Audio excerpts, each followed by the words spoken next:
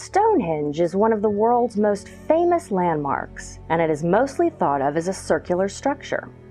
But what makes Stonehenge possible is the post and lintel construction, where slabs of stone are arranged horizontally and vertically.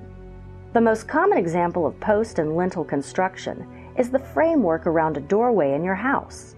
The posts are the vertical supports, and the lintel is the horizontal span. The floor completes the quadrilateral that defines the entryway, and the shape is usually a rectangle. In fact, the front of most homes is another example of a post and lintel structure. The triangular roof usually sits on a post and lintel base. In the ancient world, this same type of construction was used with temples. We are quite at home with quadrilaterals. Square and rectangular frames are found throughout the house. In fact, most homes have a floor plan that is made up of rectangles and squares.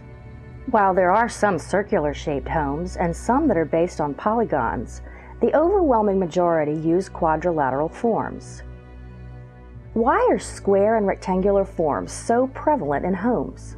What properties of these shapes make them ideal for these types of structures? In this program, you will learn about the properties of quadrilaterals in order to solve real-world problems.